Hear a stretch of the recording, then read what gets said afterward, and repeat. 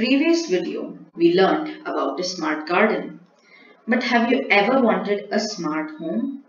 I always did. A home where lights and fans will switch on automatically.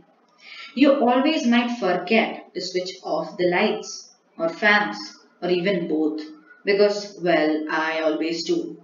And so it might even save electricity. And yes, that's what today's video is about. Hello everyone. Welcome to Electrolus. This is Aditya and today we will be learning to implement a home automation system with Arduino. So let's have a look at the hardware components quickly.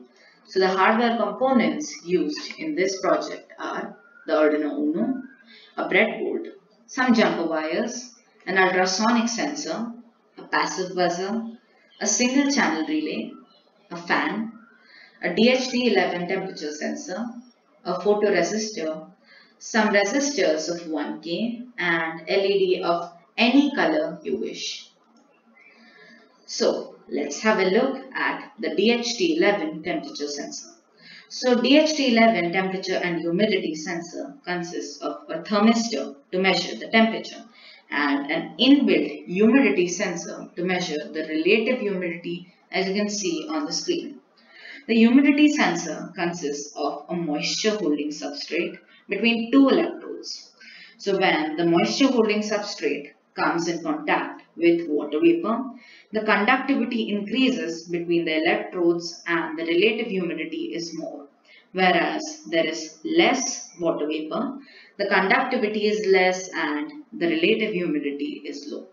So the DHT11 temperature and humidity sensor consists of 3 pins. The VCC, which goes to 5 volts, the output or the signal pin, which goes to any digital port on the Arduino board, and ground goes to ground.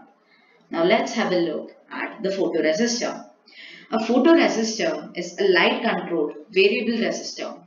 When it comes in contact with light, the resistance decreases and vice versa. It is used as a light-dark activated switch in our program. It is also called a light-dependent resistor or LDR. So we have learned about the new components. If you wish to learn about the components which are not mentioned in this video, the links will always be there in the description box. Now let's have a look at the software components. So the software or the functioning of the code is divided into 3 phases, which are the automatic doorbell phase, the automatic fans phase, and the automatic lights phase. Let's have a look at all 3 of them. Let's have a look at the code for the automatic doorbell phase now. So this is the exterior of the house code. So the components which will be required are the ultrasonic sensor and the buzzer, and the code states that if the distance is lesser than 13 units, then the buzzer should sound at a note. And so this will be very beneficial, especially during these times, as this automatic doorbell will prevent any contact.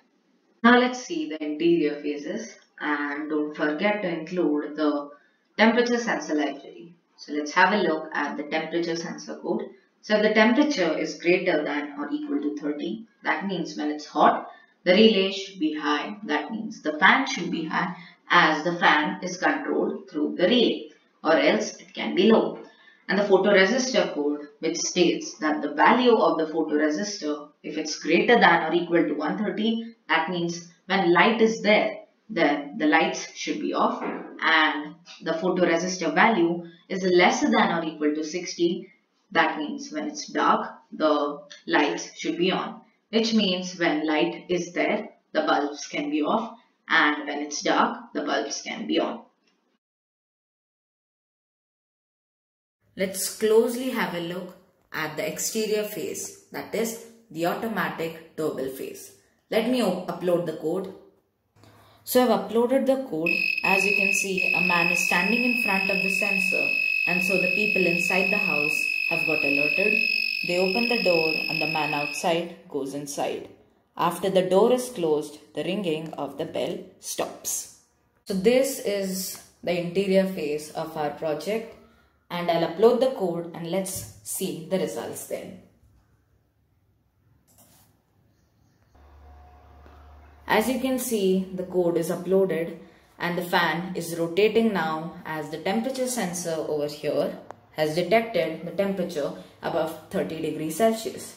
Currently, the temperature is 32 degrees Celsius. Now let's have a look at the automatic lights phase. This is the photoresistor. I'll cover the photoresistor with my finger. And as you can see, the photoresistor was unable to detect light. The LEDs inside the house were on. After I remove my finger, the photoresistor is able to detect light and so the LEDs are switched off. Let's have a look once again.